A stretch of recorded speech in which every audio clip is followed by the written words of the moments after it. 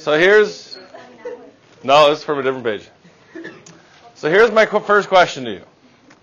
Can you build a triangle with those measurements? Why? What do you mean they won't meet?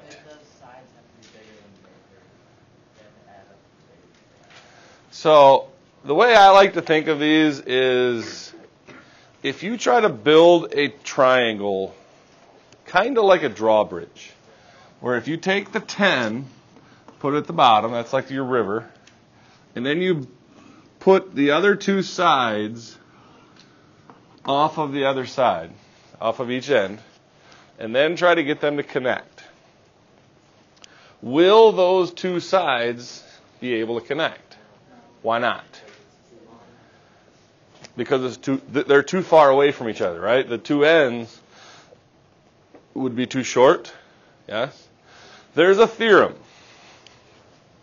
that basically says with any triangle, if you take side AB and add BC, it has to be bigger than AC. This side plus this side has to be bigger than that side. Also, AB plus AC has to be bigger than BC. And BC plus AC also has to be bigger than AB. If you take any triangle and take two sides, any two sides, it has to be bigger than the third. 4 plus 5 is not bigger than 10, right? This is an impossible triangle to build. Done. Everybody take a look real quick at page 350. Where'd it go? Actually, 364.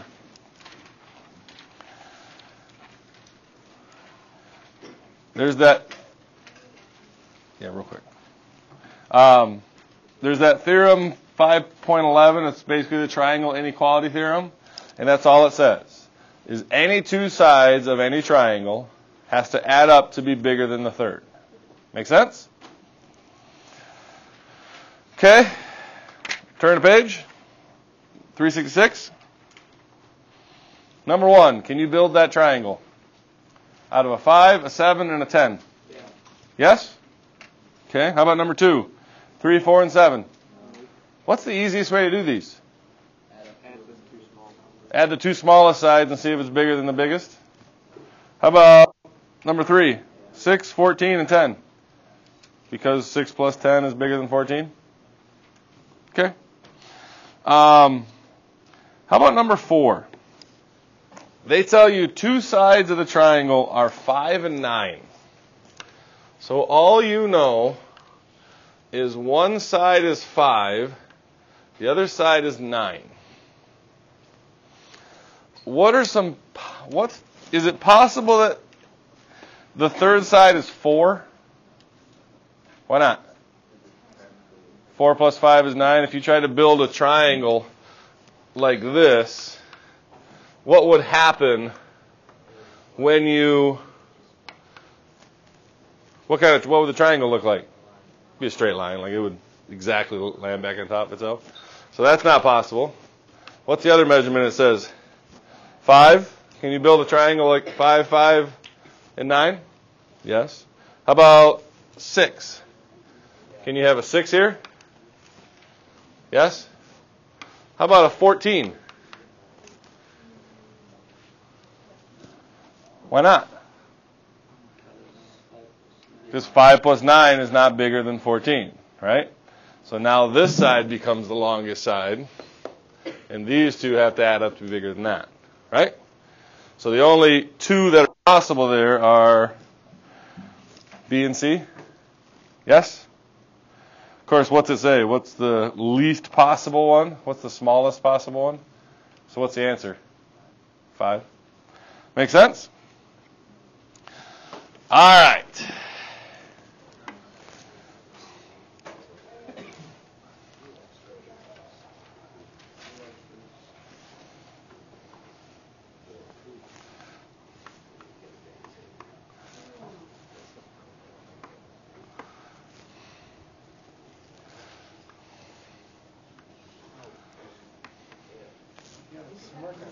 He does. He likes it. No. Helps him sleep at night. Oops. Yeah.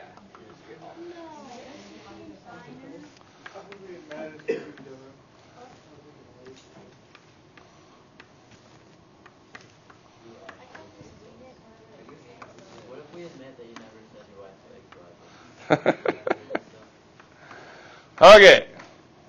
So here's our goal. We are given that XW is congruent to YW. We want to prove that YZ, this side here, plus ZW, this side here, has to be bigger than this side over here. All right.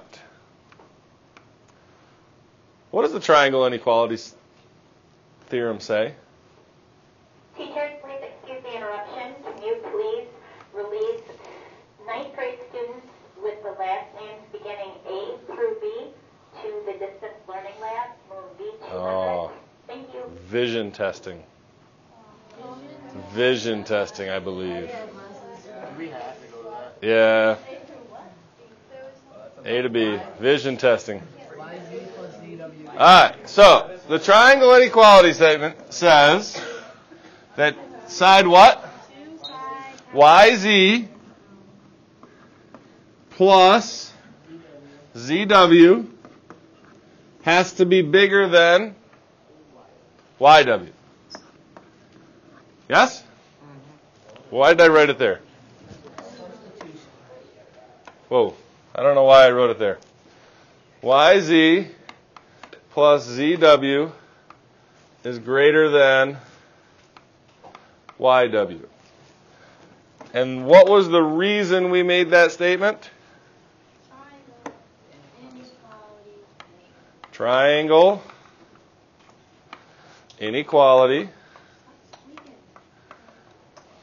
theorem. All right. Can I make a substitution? Yes. Can I say that YZ plus ZW is greater than XW by substitution? And I'm done. These are really easy. So, everybody look at number 18. Guys, everybody look at number 18. They give you two angles are congruent. If angle C is congruent to that angle CDB, what two sides can I say are congruent? BC and BD? And then doesn't it become exactly the same proof? You just do a triangle inequality, what two sides add up to be bigger than the other, and then do a substitution.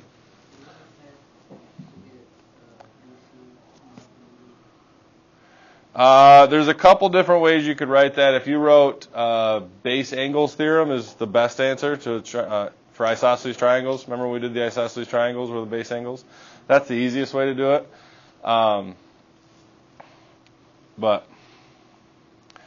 And then number 19 is basically exactly like this one. So don't be afraid of these proofs. They're really easy.